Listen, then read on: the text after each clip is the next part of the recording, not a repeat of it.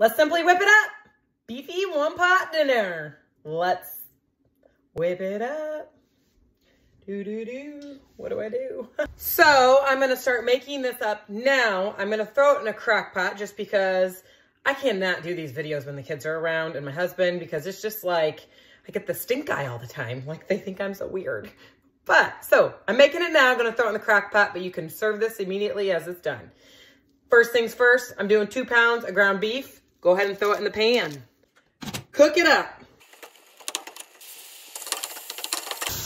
All right, so at the end here, I put the heat on high because that helps get a lot of that juices and the fat. Meat's pretty much done. It's gonna keep cooking as I throw more in. 1 whole big onion, dump it in.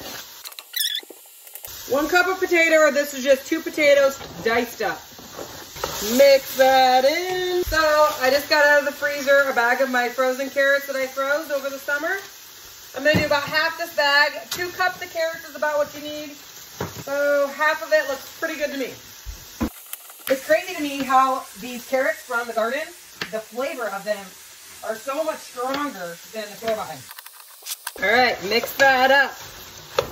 Let it cook down. Oh yeah, these shredded carrots, they need to be used up. Veggies are feeling soft as I'm mixing them. I'm gonna chop them a little bit because my kids just eat things better if they're more diced. That's pretty good for me. Go ahead and add 1 cup of water.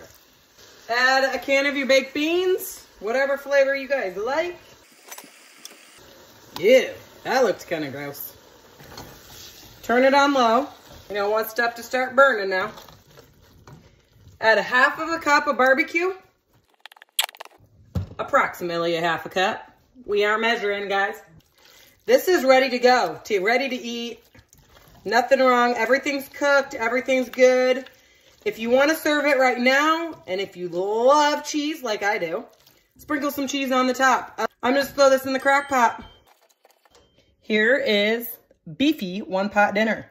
I don't know if any of you guys remember the commercial from back in the day when I was a little kid. It used to be a ravioli commercial, and they'd always be like, beefy. And my dad would say that all the time. So every time I cook this meal, Beefy One Pot Dinner, I always think of my dad and him sitting there with that commercial. Beefy, and his lips and his cheeks were just sitting and go like out and blow up. And it's always like, oh my Lanta. But, sidetrack, sorry. Beefy One Pot Dinner, here it is. It's ready to go. Go ahead and put shredded cheese on top if you guys want it. All taste and no waste.